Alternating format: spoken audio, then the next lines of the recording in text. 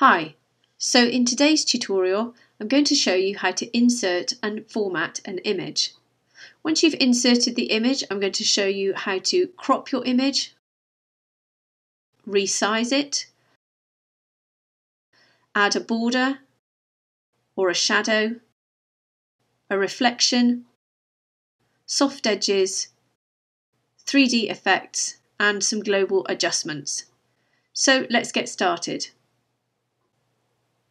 So if we want to insert an image into our PowerPoint slide, then we need to ensure that we've got the right element in our slide.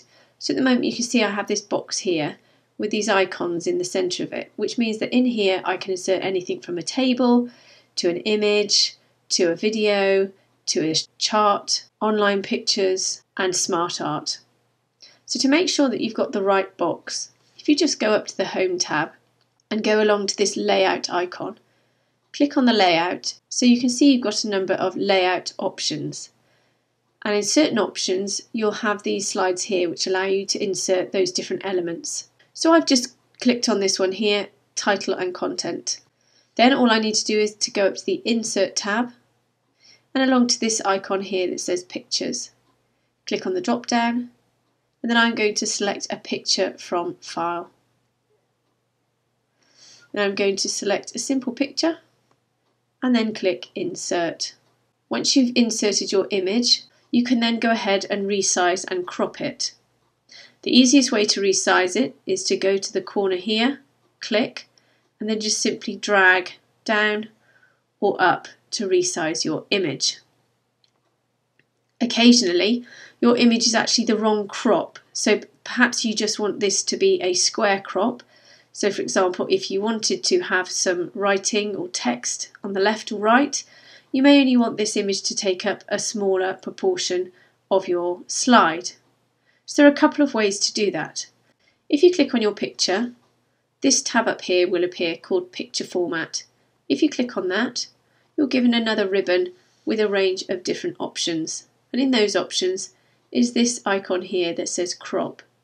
If you click on the drop down and select Crop, then you can see that the outline of your image has changed slightly with these black marks in all corners and sides of your image. And all you simply need to do is click on one of them and drag the line into where you want to crop your image. So if I want to square crop, then I'll just simply drag it until the height matches the width. You can see the numbers changing, and if I find that I've actually cropped too much of the dog, then I can just simply go to the other side and just crop it until I'm happy. So there we have a square crop, and all you need to do then is press enter or just click on the crop tool there. And then you have your cropped image. The other way to crop your image is to double click. This drop down menu will appear on the right hand side. If you go up to the image icon here, you'll see that you have this option at the bottom here called Crop.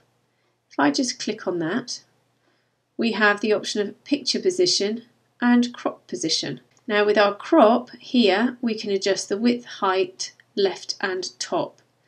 Now if I want to adjust the width of my image, I'll go to the width option here. If I click to reduce it, I click on the down arrow here, you can see that the width of my image is adjusting. I can also adjust the height. I want to reduce the height of my image. And if your image isn't necessarily in the place you want it to be, you want to move the dog left or right, then what you can do is just simply move your crop to the right. And again, you can move the image up or down to get the section that you want on show in the right place. Now, if you decide that you want to keep the crop ratio of your image, but actually you want to make this dog a little bit bigger, you can go to picture position here. And what you can do is you can increase the size of your image, you can increase the width by stretching it out, And obviously things can start to get a little bit funky if you start to stretch out, particularly people's faces. So you can compensate that with the height by clicking the up arrow and increasing the height of your image. And as you can see, the dog's being stretched up a little bit to make him look a little bit more normal. And then if you want to move this image left or right, if you click up, the image will move to the right. And if you click down, the image will move to the left. And again, up and down again, you can use the offset Y and you can just move that image around. So you can get your image to the perfect position and in the perfect ratio and crop just by using these tools here. If you'd like to put a border and a shadow around your image, then just go ahead again and double click on your image. Wait for the drop down to appear and then click on the bucket arrow here. Here you'll be presented with fill and line. Fill refers to the inside of your image and line refers to the border. So if we just click on line and we click solid line, you see again we've got a number of options. Let's say, for example, I want to put a thick black border around my image. We just move this in a second. If you click on this icon here and you see there's a drop down, ensure that black is selected, but of course if you don't want black, you have a range of colours here, and if you click on more colours, then the colour wheel will appear, and then you can just simply drag this little cursor around and select the colour of your choice. So I'm just going to select black, and then I'm going to go down to width, and here you can input the thickness of your choice by just simply putting a value in, or you can just click on the arrows and increase the size. Now, as you can see, as I click upwards, the border around my image is getting thicker. If I just scroll in, you can see the border is getting wider here. Now you can just play around with this until it suits you. You can also use this sketch star here to make the border look like it's hand drawn. You can go to the extreme, which is this one here, which will make your image border look quite bumpy. Or you can just go to a simple one here, which will just mean that it's just not perfectly straight. In addition, you've got these options here, which means you can have several lines for your border, and you can also have a dotted line. If you'd like a shadow around your image, then again, you double click, go up to Format Picture, and then make sure you're on this icon here, and then you can go down to Shadow.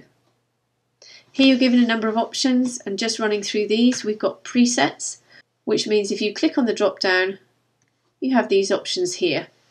So these are the ones where the shadow is on the outside of the image, and these are the options where you've got shadow on the inside.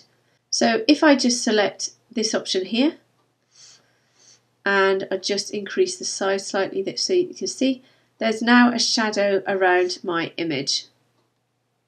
Now you can actually do quite a lot with this shadow.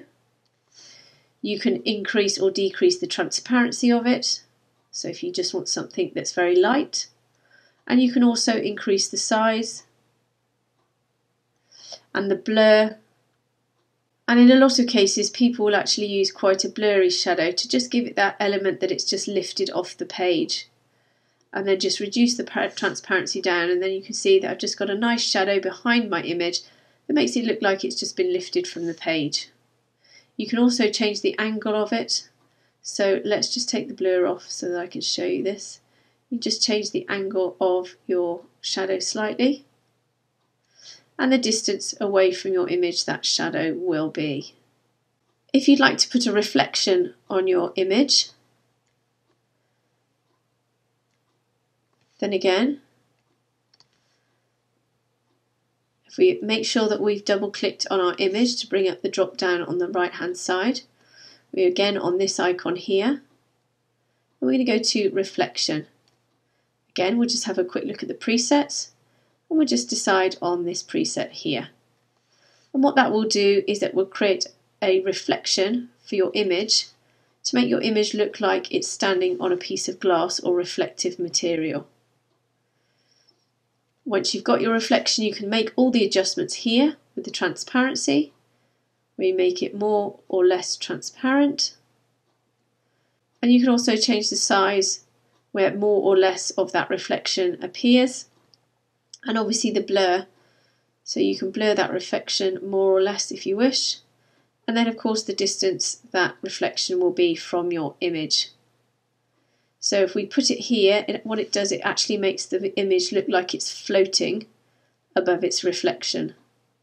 We can also do some 3D rotation of this image. And again, we've highlighted the image for the drop down to the right. And again, we're on this icon here. We go down to 3D rotation and we click on the presets. We can make our picture look like it's more 3D and it's turning and facing different directions. If I just click on a few of these, you'll get the general idea of how your image can look.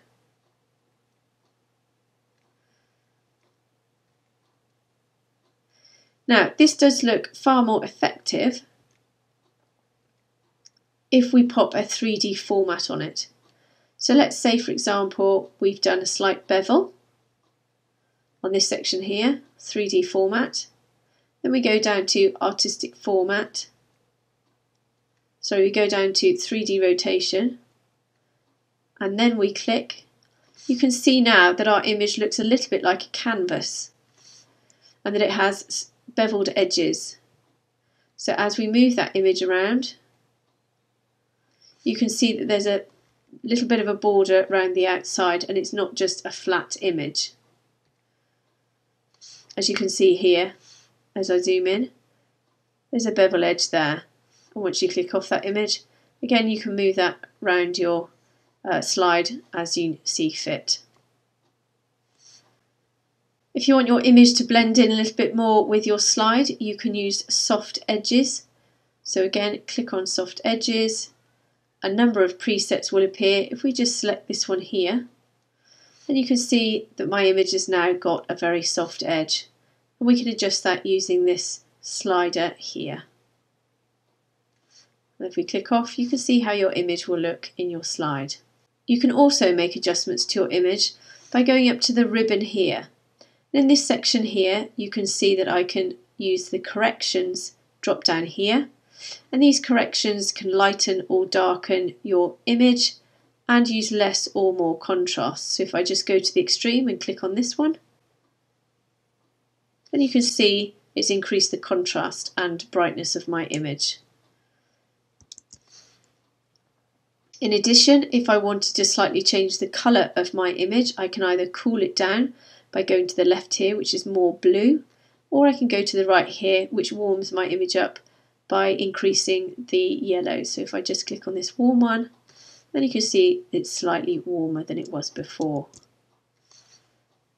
I could also go to artistic effects, click on the drop down, and here again you're given a number of options, some quite funky, so do go ahead and have a play and see if there's anything that you like. And finally, the transparency option here, you just click on here.